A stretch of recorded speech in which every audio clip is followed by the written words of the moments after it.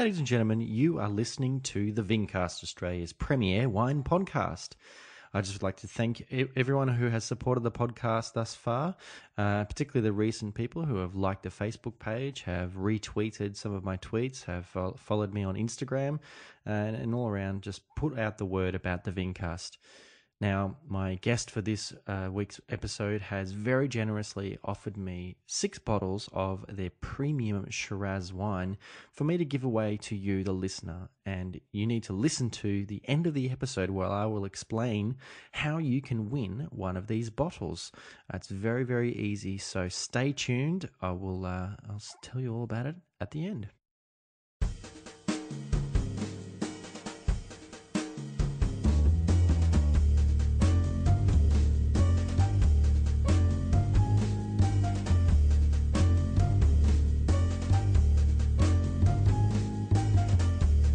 On episode 82 of the Vincast, I chat with Viv Thomson, 4th generation owner and proprietor of Best's Great Western in the Grampians region of Victoria.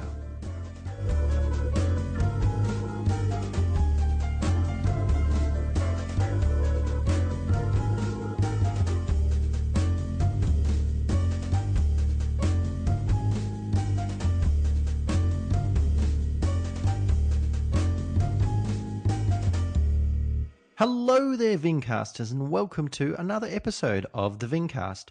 My name is James Garsbrook, otherwise known as the Intrepid Wino, and I could not be more excited about this week's episode. But before I talk about that, I would just like to thank everyone who listened to the most recent episodes of the Vincast. It was really fantastic, particularly to have Max Allen on to share not only his story, but also the fantastic philosophies and perspectives he has on the Australian wine industry. If you haven't heard that episode, I do highly encourage you to go back and listen to episode 81. You will not be disappointed, particularly with the more recent discussions about differences. We're all talking about differences with wine, between conventional and so-called natural wines. So I felt that Max really did speak very, very passionately and intelligently about how exciting Australian wine is and why we need to avoid kind of pigeonholing wines into certain categories. Now, my guest for this week, I actually managed to record with him when I went out to visit the winery back in January, is Viv Thomson. The Thomson family have since the 1920s owned Best's, the Best's vineyard in Great Western, which is in the Grampians region of Victoria. And this year marks the 150th anniversary of the original establishment of that vineyard. So it was a perfect opportunity for me to go and visit, to see the historic cellars and the vineyard, and also to chat with Viv about his life and his connection to such an historic part of Australian wine. So do stick around for the end of the episode where I can tell you how you can win a bottle of the Bin Zero Shiraz 2014, which Best have finally offered to me. I would like to also thank Kathy Lane and Fireworks PR for putting us all together and allowing me the opportunity to go and visit and also to sit with Viv. So until then, I'll see you on the other side. Viv, thank you very much for having myself here in picturesque but slightly wet Great Western to Best's cellars and vineyards. And thank you very much for making some time for me as well to sit down and have a chat on the Vincast.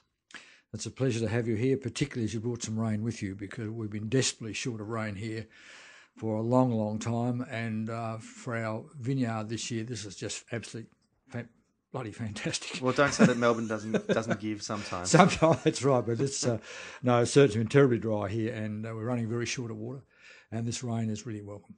And of course, 2016 is a very momentous year, as it's the 150th anniversary for Best's and the original vineyard. So I'm really it's a pleasure to kind of be able to visit in such an important year. Well, it certainly is a historic year. People have asked me sort of what it means, 150 years, and I don't really know, but every now and then I sort of think back and say, well, that's pretty good. It's one vineyard. It's been in 2 families. But our family had it since 1920, which is, once again, a considerable amount of time. But I guess I never thought a lot about it until Bess had their 100 years, and then our family had their 100 years, and I got to thinking, oh, this is pretty special. And now we're reached 150. It's very special. It's very special. Fantastic. Now, can you remember when you were young, did you was wine something that was important to you when you were younger? Of course, it was the family business, but did it sort of sink in at that point that you might want to kind of, how you might want to work in the family business, through your life? Well, actually, it was quite opposite. I'd grown up with vineyards and wine all my life, and it was all pretty boring stuff, and I never really appreciated very much. Just work. It just seemed like work. Yeah, just seemed like work, and I was always very keen on farming and stock, and I wanted to Dad to go and buy me a sheep station because there was a lot of money in war at that stage, and that looked pretty good.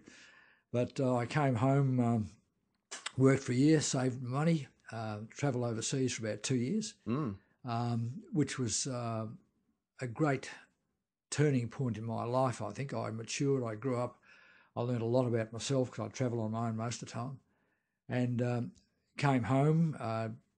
Dad was starting to get a bit older and needed a bit of a hand, so I came home and I met my future wife.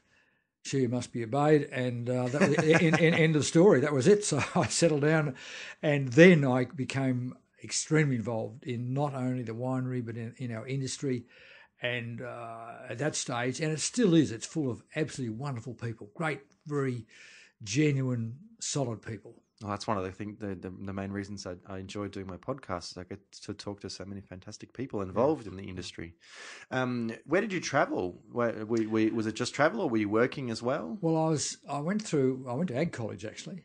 Went to Ag College for 3 years, and I went through Ag College with some chaps from Kenya in East Africa. Wow. And I went back with one of them and worked there for a year, and then went on to Europe. And I had some I got introductions to places along the Rhine and also in Burgundy and Bordeaux. And so I did visit the wine areas there, but I was quite young at that stage. Sure. I think I was about 21 at that stage and pretty young and fairly green. But I guess that probably started the interest in wine in the future. And I saw a lot of wonderful old historical places and drank some very good wines. But at that stage, I guess I didn't have the education or the knowledge to appreciate them. But I certainly been working on that ever since. But certainly you would have, found things that you enjoyed, and you enjoyed, particular cuisines that you might have had in Europe or maybe even in Africa as well, and that kind of, I don't know, different kind of way of looking at wine, possibly, further down the line might have had an impact on you a little bit. Possibly, I guess it did. Look, experience and travel always gives you an inquiring mind. Yeah. And I guess that the more you travel and the more you move around the world, you're more interested become in a variety of things. And certainly at that stage, wine was of quite large interest. And because I was young and a large appetite, food also was pretty important. So. Of course. In terms of the studying of agricultural sciences, do you think that helped sort of further down the line as far as not just the vineyard work, but also your interest in other forms of agriculture? Well, it did certainly help, but at that time my father wanted me to do the enology course. Right. But as I said, I wasn't interested in enology because that was at that stage winemaking was pretty much peasant status. And nobody was making wine, and the money only.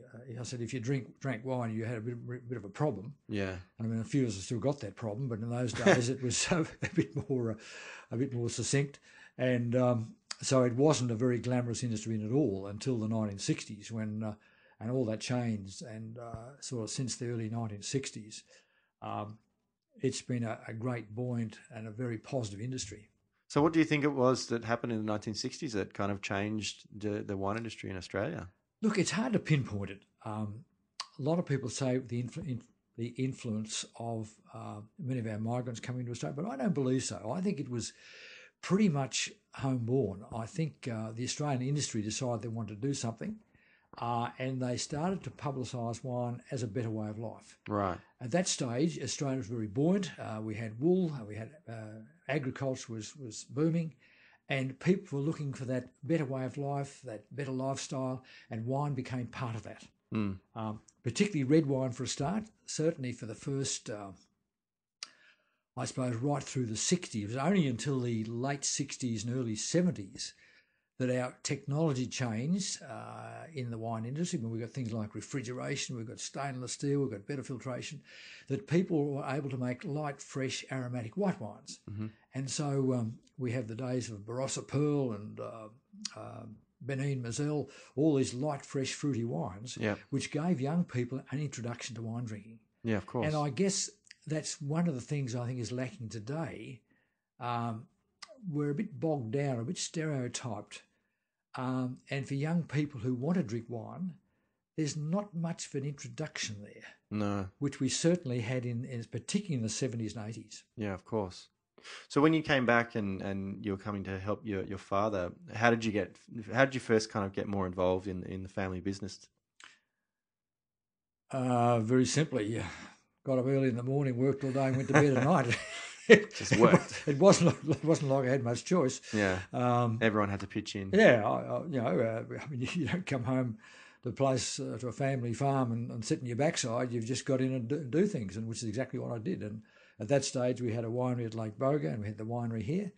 And there's a fair bit of running back and forth. And the Lake Boga winery was pretty important at that stage because at that stage also fortified wines were quite important. Yes. And we had a still up there. We were making spirit. Okay.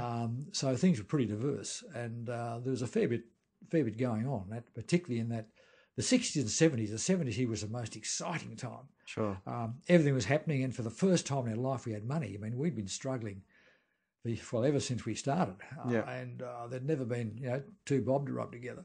But suddenly the 60s coming, we were selling wine like water, and we were getting good prices, and we could afford to put up buildings. We could afford equipment. We could afford stainless steel buckets. We had all these things which we dreamt about before that, and suddenly it was available and we could afford them. So it quickly changed from becoming just business and just sort of fortified wines, spirit, to there being this sudden newfound interest in wine in Australia, and that probably would have been an exciting time as far as. Was there a lot of collaboration? Did you have people coming to visit and sort of looking at stuff and talking about how you make the wines? And did you travel to other wineries and kind of was it very supportive and sharing of knowledge about winemaking and stuff like that? Firstly, I mean, while fortified wines are important, here at Great Western we only ever made table wines. We never made fortified wines here at all, but they were made at Lake Boga. But certainly with the introduction of table wines. It brought in a whole new world for us, a whole, people. And the other thing was that people were very sharing. I travelled a lot in the 60s, and if we were buying equipment or something like that, I might go to South Australia, or I might go to Rutherglen. At that stage, I wasn't going to Griffith, but Griffith's the most exciting place in the country. I think it's amazing what they do up there. But certainly, and the people you went to, and some of the, going back years ago, people like the Henskys, Sue Henskey. If you go to Dean de Bortley, Dean Senior in Griffith, the Chambers in Rutherglen, all these people all around Australia were very supportive. The Gramps in South Australia, doesn't matter where you went, people were very, we were all working very hard together to sort of get the wine thing up and going, and we were very supportive of each other. And ever since I've been in the industry, we've always been supportive of each other. Maybe not so much on the marketing side. There's a bit of competition out there. But I'm always surprised how quite often a group of the marketing blokes from different companies will get together on a Friday afternoon and have a beer or something like that, which you sort of don't expect.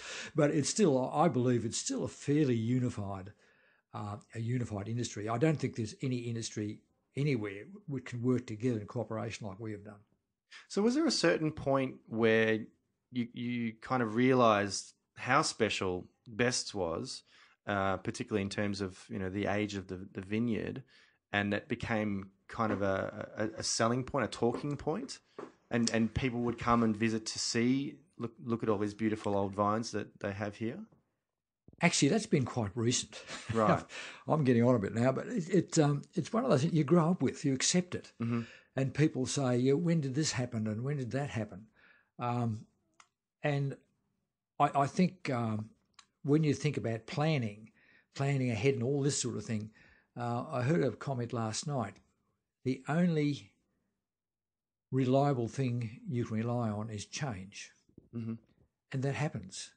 I mean, you can make all the plans in the world, but change happens. That's the only constant is change. Whether it's climate or whether the only constant is change, Yeah. whether it's climate or whether it's government, value of Fashions, dollar, tastes, taste. Fashions, tell me about it. Riesling, Sauvignon Blanc, Chardonnay, away we go, mate.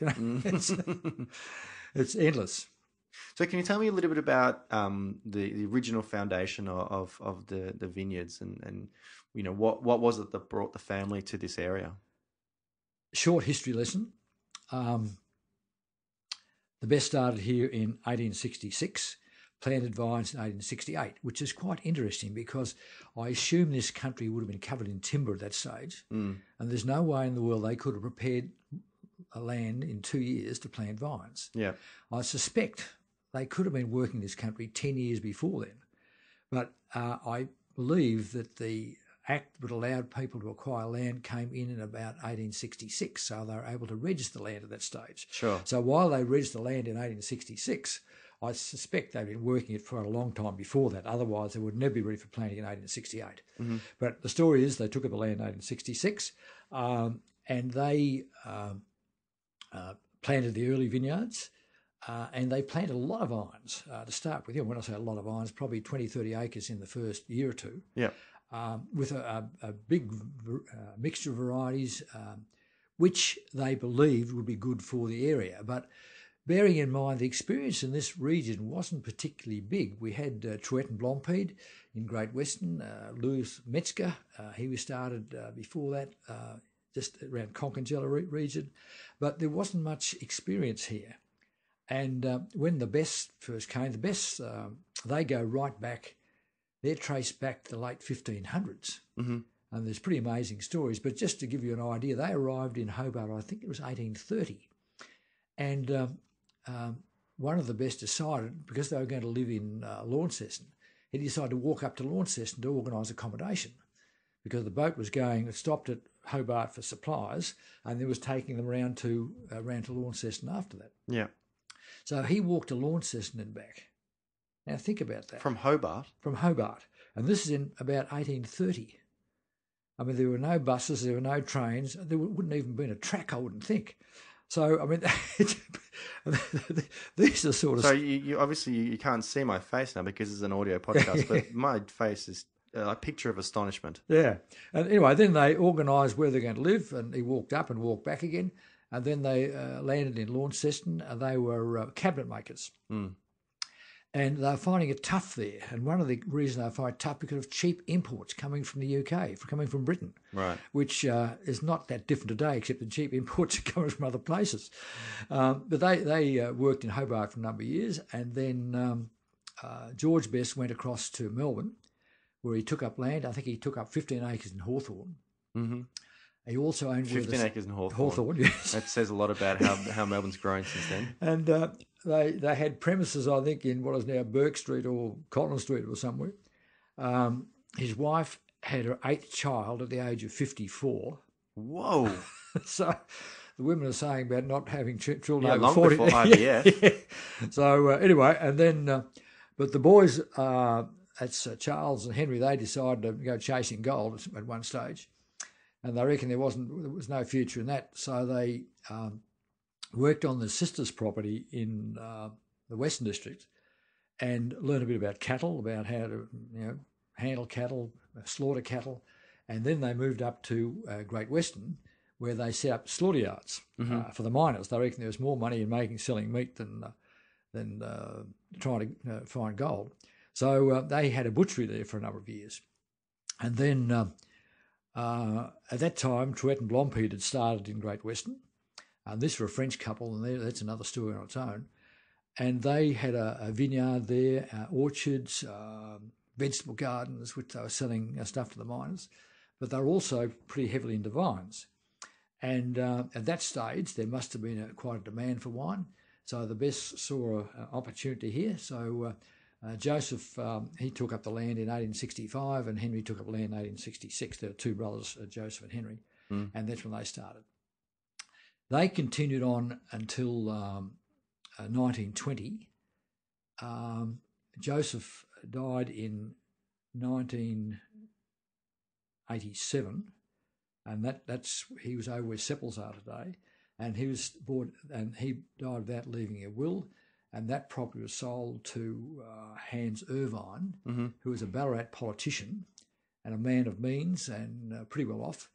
And he was the chap who really started the sparkling wine making. He did a lot with the building the tunnels and all this sort of thing. And he retired, I think, in 1990 and sold the property to Seppels in 1919. In the meantime, Henry, who founded this place, he died in 1913. His son Charles took over, and Charles sold. He wasn't very interested in wine, and he sold the property to my grandfather in 1920. So where had your family been before that? Well, we'd been over at Rimney, which is about 12 kilometres sort of southwest of here. We started there in 1893. Yeah. And that was quite interesting because my great-grandfather was a baker, and he was a baker at the exhibition in Melbourne in 1888 with the Great Exhibition, which I think the exhibition buildings were built for. Right. And he was a caterer there. Wow. And the other thing was he was a temperance caterer. Now, I think what you've got to remember... Temperance, non-alcoholic. Non-alcoholic, yeah. That's right. So what it... Evil word. What it really meant was, being a temperance caterer, you didn't serve alcohol. And I suppose there might have been other considerations as well, but I don't think my great-grandfather was by any way a teetotaler. No. Because I believe that what he...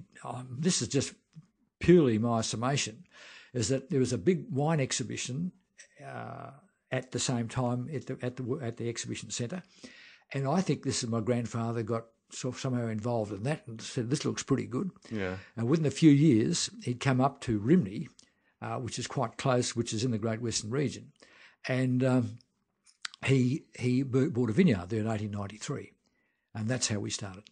Ah, okay. I often sort of tend to, not so much today, but if you go back into the 70s and 80s and 90s, there were a lot of people getting into wine, buying vineyards, and it was a hobby. And professionals. Professionals, and I was always a bit down on them. But I think if I look back at my history, maybe that's how we started. I don't know, but that's just I surmise that, you know. But, well, I think that possibly part of the influence of people getting into, establishing vineyards and wanting to make their own wine, as you say, kind of as a hobby. They might have been doctors or lawyers or teachers or whatever in the 60s and 70s and 80s. It's possible that they kind of tasted some of these older Australian wines and sort of were inspired by that and kind of thought we used to make these amazing, dry table wines in Australia, red wines in particular. I want to do that, or as well as being influenced by wines they probably would have been drinking from Europe. And so I think that was an important thing. Like I just recently read Campbell Mattinson's sort of the true story of Maurice O'Shea, and it's fascinating. Like I'm quite interested to kind of find out what it was like, in the 1920s. We've just come out of the First World War. We're heading towards Great Depression. It must have been a really, really interesting, but also big struggle to be running a wine business at that sort of time. Well, I think that if you look at the history, the sort of late 1800s was pretty buoyant. Yeah. This was sort of like, particularly Europe was being affected by phylloxera and vines that's right. being pulled Yes, out. So there was a market for Australian wine. There's another story there on the phylloxera thing, but it was certainly we do like export at that stage from here. I mean, we've got old There's a whole thing where we went to Bombay and it went to San Francisco and we exported to Glasgow. And so the export business was quite good and alive and well, I believe, in the late 1800s and probably early 1900s. And this was for dry table wine? I assume so, yes, because that's all we made here was dry table wine. Yeah. Although we did have the other property at Rimney.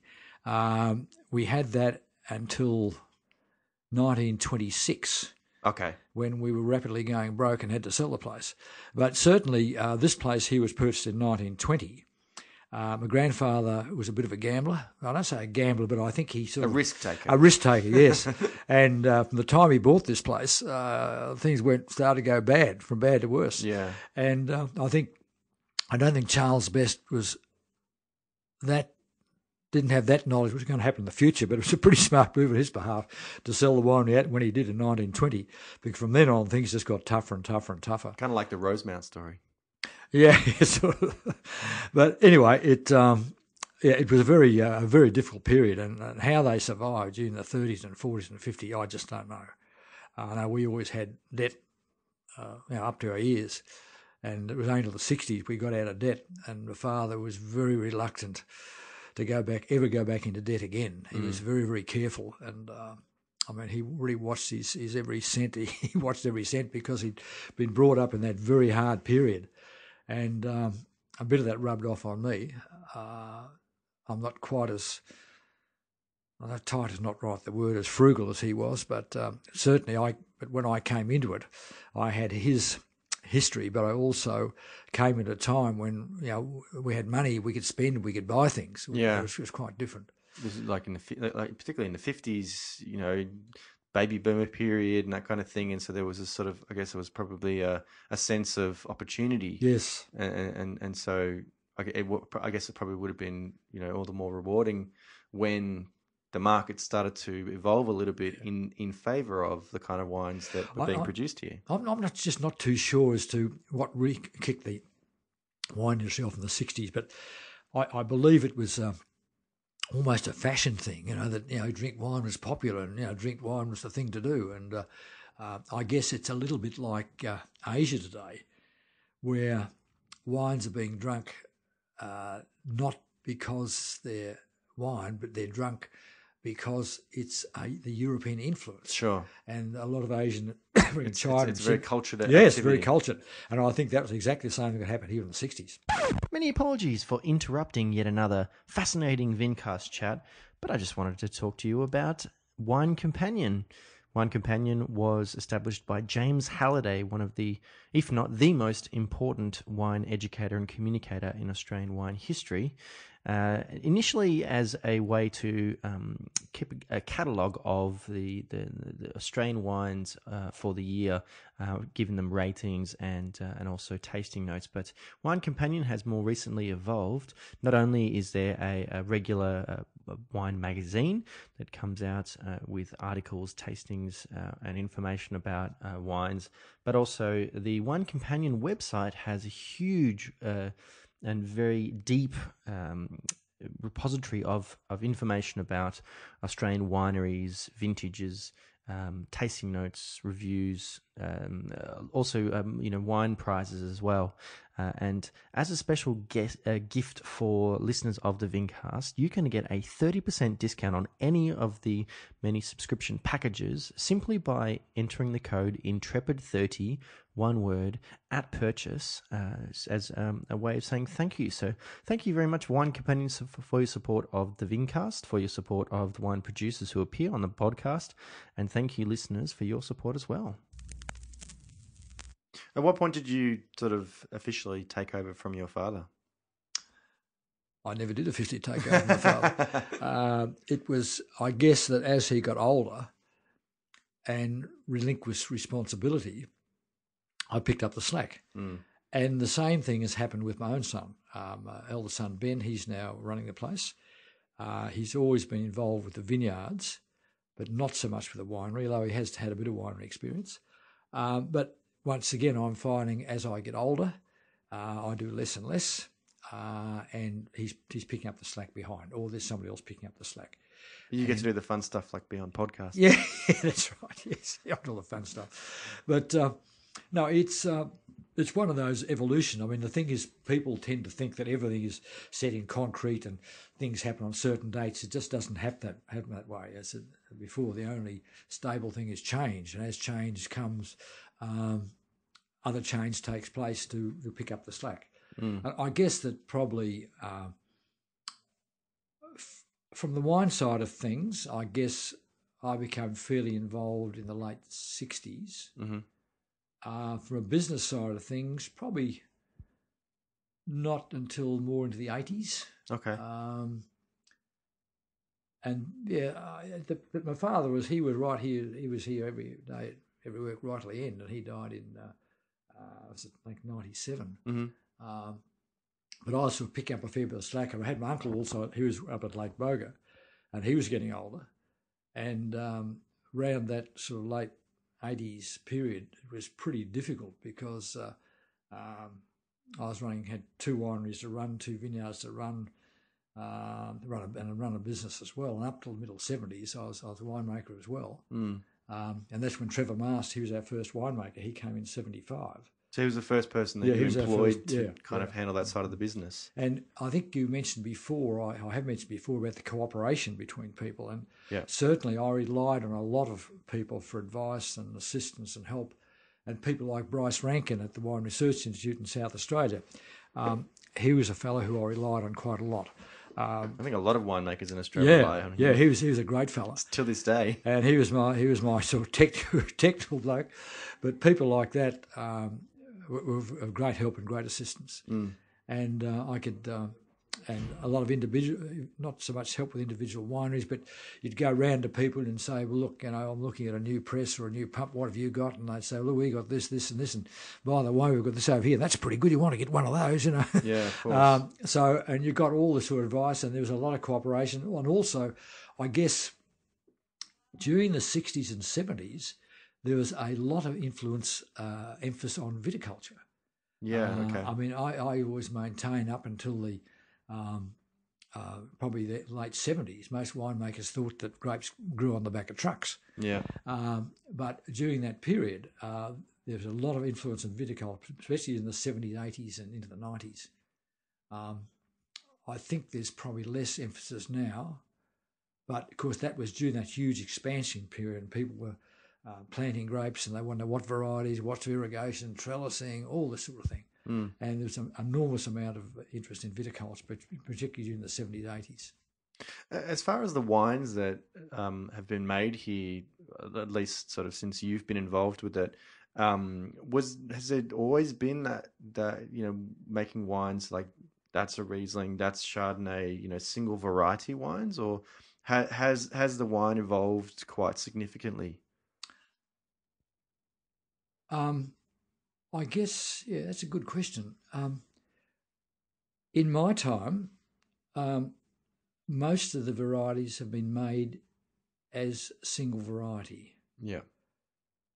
But having said that, before my time, or in the early 60s, we did do quite a lot of blending. But I guess in the 60s and 70s, the focus point became on varietal wines, and we've pretty well stuck to that.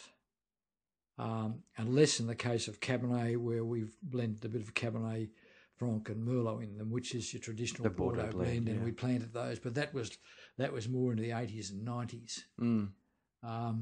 So yes, generally speaking, we've concentrated on varietal wines. Yes. And do you know if that was something that you deliberately chose to do, or was it a little bit customers kind of asking for, I've tried this Riesling, I'd like to have some Riesling, for example? I think it's a bit, which came first, the chicken or the egg? Yeah, of course. And I don't think I can answer, but certainly once you start getting involved in winemaking, it's a lot easier to make single varietal wines rather than muck around with blending a bit of this, a bit of that, a bit of something else. Yeah.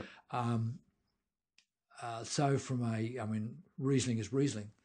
I guess Chardonnays and Chardonnays. Now you can blend Riesling and Chardonnay if you want to, but it's probably you're better off with a straight Riesling, a straight Chardonnay. So you almost cancel the two of them out. Yeah, I'm not sure. A good question, and I'm not sure how to answer it. But I think that certainly here the demand, once wine became popular in Australia, which is, say, the 60s, 70s, then varietal wines seem to fit that pattern.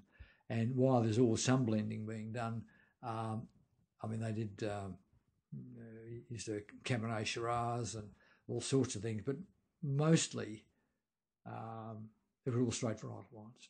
Yes. When did the bin wines start to get involved? Well, they go back probably to the late 1800s. Right, okay. It used to be, in the old days, called Claret Number O. And later on, I'll take you outside and show you a book. It's a merchant's catalogue, printed, I think it's 1911 by Lasseter's in Sydney. And in that book, they've got, there's Lasseter's wines, there's Hardy's, I think there's Penfolds, and the wines are categorised in number O, 1, 2 and 3. Mm-hmm. So you'd have Invalid Port number 2, Invalid Port number 3, or you might have Claret Number O, and the Claret Number O would be 2 shillings a bottle, and the Claret Number 1 would be 1 and 6 a bottle. Mm. So it was used as I think this was an old classification. It was used. I assume we borrowed from the French. They had Grand Cru, First Cru, Second Cru, and we just borrowed that. And here we had our Claret Number O, and our Hock Number O, and our Claret Number 1, and our Hock Number 1, and we've still got some of the old labels here. And that's something which just stayed right up until the 60s and 70s. And then once varietal wines come on the scene, we started putting little neck labels on. We had Claret Number O, Hermitage. Mm-hmm. Now, Hermitage, Shiraz was always known as Hermitage in this region. It was also known in the Hunter, it was also known as Hermitage. Yes. And I'm not sure anywhere else, but elsewhere it was called Shiraz. But in the Hunter, a Grange Hermitage. Yes, it was Grange Hermitage. But normally in South Australia, they use the word Shiraz. Oh. It was a South. Anyway, different areas use different terms. I'm pretty sure Coonawarra, for example, they use Shiraz. Yes. But certainly here in the Hunter, it was Hermitage. And we only changed that, I think, around about 1980. Right. When we went over to Shiraz. And we didn't want to lose the Binot, so we just put Shiraz. Rather than go to Claret Number, it became Binot. Well, I know that Tabilk went from Claret to Shiraz. Yes, that'll be right. Yes. They were calling their Shiraz wines Claret until the early 80s. But I think that was a great stroke of marketing, which we didn't even know about, because we became known for Claret Number O, or later on Binot, and people now come in, they don't ask for Shiraz, they ask for Binot, which is rather nice when you've created a sort of little marketing standard which you didn't even know you were creating. But I guess that's been the story of our life. We're not marketing people, we're grape growers and winemakers. But that was rather good. And when did the Thomson family reserve Shiraz get introduced? That came in with our centenary in 93. Mm-hmm. So we started in Rimini in 1893, and our first wines we put out actually didn't come out till 94, and that was actually a 92, which we made for our centenary. That was produced, we've got a certain amount of 1868 plantings, so we used those for our Thomson Centenary Shiraz, which was our first one produced in 1992. Mm-hmm. And then the wine wasn't good enough in 93, then we made 94, 95, 96, 97. We only make that wine, so it was brought out to commemorate our centenary. And the first year was called Centenary Shiraz, and after that it was as Thomson Family Shiraz. Now, this region is very well known for sparkling wines historically, and particularly one of the, I think is the more important sparkling wines is sparkling red wine, sparkling Shiraz. And has that kind of wine been made here for a long time as well? No. We when Trevor Mast first came here, he was very keen to make sparkling wine. So we made some sparkling white wines, what we call Cuvée Concangello, which is just a white sparkling wine, which was quite good. And the thing is about here, we had the 3 classic varieties. We had Chardonnay, Pinot Meunier and Pinot Noir. Mm-hmm. And that time also, Tony Jordan was working as consultant here. And Tony came in and helped us a bit with the sparkling wine. And so we made a bit of white sparkling wine at that stage.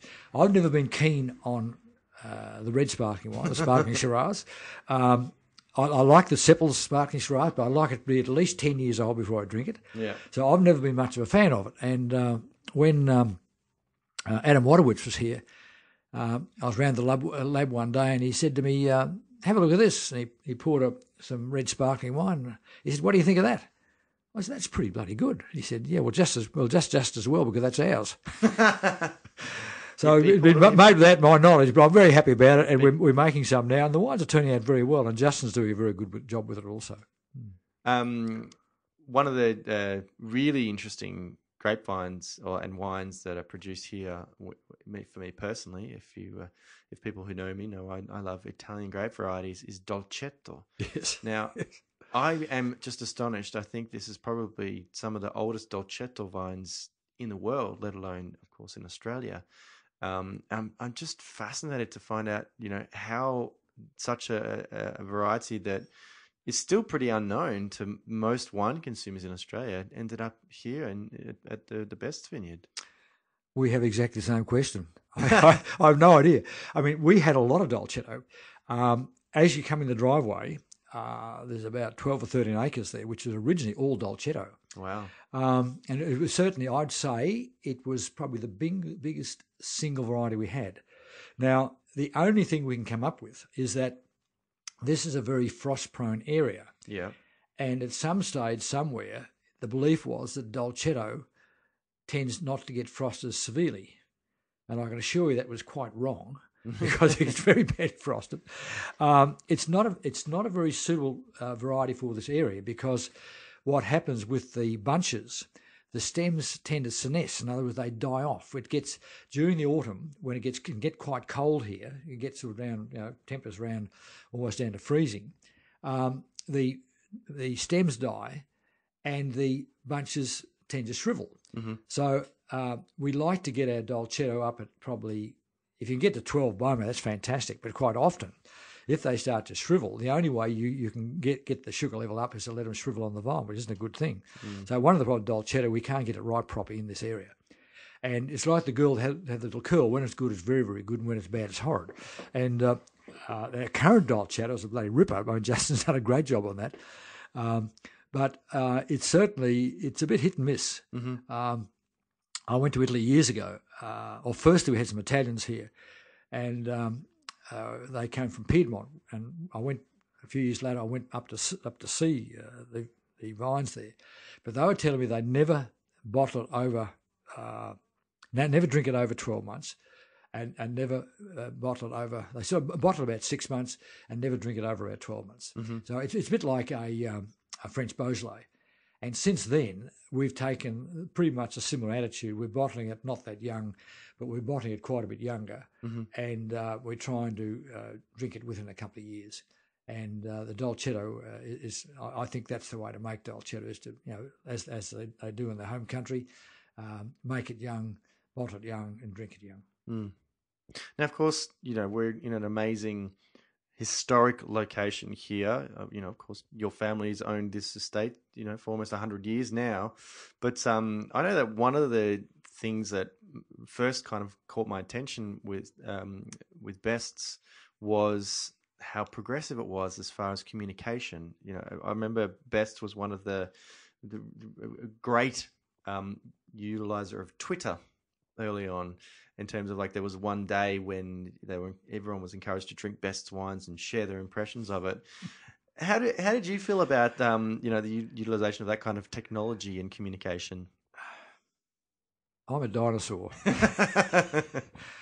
I don't understand it, but it seems to be working. And this is all quite new, actually. A few years ago, we for the first time we put on a sales manager, mm-hmm. and this is my son's doing. When he started to take over, he obviously saw we had big holes in certain things, and I mean, we'd never done any really active selling at all. We sort of sold as best we could, and among my other roles, apart from being involved with wines and vineyard, was also selling as well, which I was never really good at.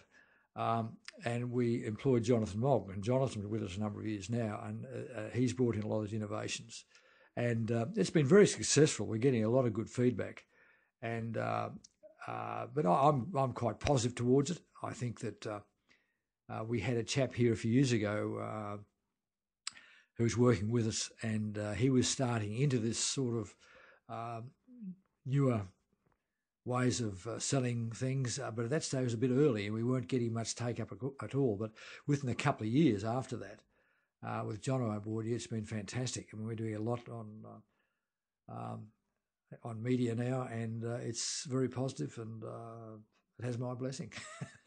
But don't ask me to know anything about it, because I know virtually nothing. I have to say that you're doing something quite different here by being on this podcast. It's a digital way of communicating. So I would say well done for for being willing to embrace such a new concept. From a company's point of view, I believe, certainly since I've been involved, that we've been always very innovative. Mm-hmm.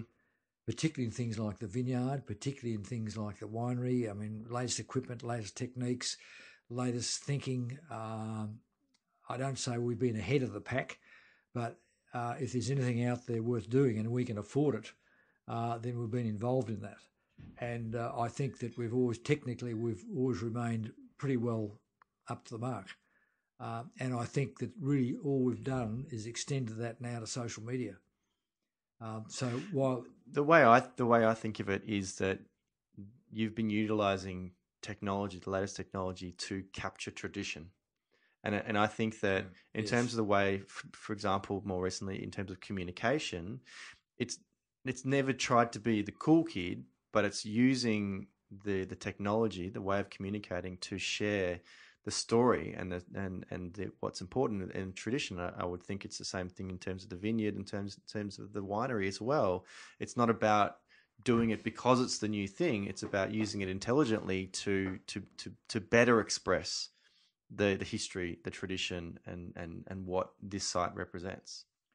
I think you mentioned before about my connection to history, and I think probably during this new period, I've become a lot more, I don't say committed, but much more aware of our history. Mm-hmm. I mean, people come in and say, these vineyards, they're only 150 years old. And I was, bloody hell, are they? I haven't, because you live with it all your life. But we've never pulled them out. We've always looked after and protect them. But I think in the last sort of 5 or 10 years, I've become much more aware of the history in which we had. We've always retained it. As near as feasible, but I don't think myself has been fully aware of the value of it. But I just because I've sort of grown up with it, I think Ben is much more aware of it than I have been. But this is possibly due to the fact that we've got a few milestones in the way of age and time, and with the social media, certainly made me much more aware of the history and the background which we have. Back in the day, people would have had to come here and tell you a story of, I had an old bottle of Best's wine. It was just wonderful. Now, people can just take a photo over their phone and send a tweet and say, I love this wine. You can just have it up on the computer and sort of say, great, this person over in America or in the UK, sharing their love of the best wine. Yeah. So I guess, that's probably an exciting thing.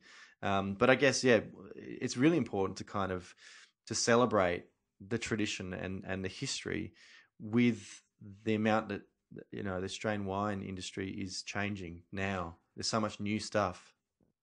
I guess this is, I just thought of something else. It's probably only since now that I've taken a backward step and had the time to look at these things, because when I was working full time, I didn't have time to do it. Now I've got the time to sit back and have a look and say, gee, that's pretty good. Gee, that's old. So it's amazing what you can see when you stand back a pace and just have a look what you've got. Yeah. Well, I'm sure there are lots of exciting things happening this year to celebrate the 150th anniversary of the vineyard, and I'm sure there'll be even more exciting plans in a few more years. But I wanted to say thank you very much for inviting me here today and sitting down to have a discussion about yourself and about the history. So thank you very much, Viv. I really appreciate it. Thank you for coming up and making us feel worthy of your time and attention, sir. Thank you very much indeed. Pleasure's all mine. Thank you.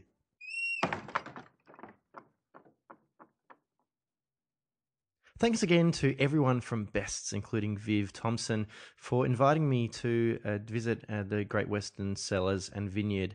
It was a fascinating opportunity to visit such a historic place in Australian wine. Of course, you can follow Bests on Twitter, on Instagram. They are Bests Wines, and on Facebook, it's Bests Wines Great Western. Now, as I promised at the start of the episode, you can win a bottle of the Best Bin O 2014 Shiraz. The guys at Best have very generously donated some wine for me to give away. Now, the way that you can do it is by sharing this episode. Now, you can tweet about it on Twitter. You can share about on Instagram. You can share it on Facebook. And if you share the post on Facebook, for every like you get, you'll increase your chances. For every retweet you get about the podcast episode, you'll increase your chances. For every like you get on Instagram, you'll increase your chances. And you can also increase your chances by leaving a rating on the iTunes store for the podcast, the Vincast. Give it a 5-star rating and leave a review, and make sure you include Bests in there. But make sure that in all those instances you are tagging at Intrepid Wino and also at Bests Wines. So of course you can follow me on Instagram and Twitter. I'm at Intrepid Wino, and the podcast is at the Vincast. You can follow me on Facebook, facebook.com/Intrepid Wino. And of course you can follow the YouTube channel Intrepid Wino, where I have actually tasted several Best wines. If you subscribe to the podcast, it means that you are getting the newest episode as soon as it becomes available. And of course, I appreciate you leaving a 5-star rating and a review. Come to Intrepid Wino. There'll be lots more information about how you can win a bottle of Best's Bin O Shiraz 2014. Thank you very much for listening to this episode. I hope to have you on future episodes. And why not go back and listen to previous episodes of the Vincast as well. But until then, I will speak to you soon. Bye.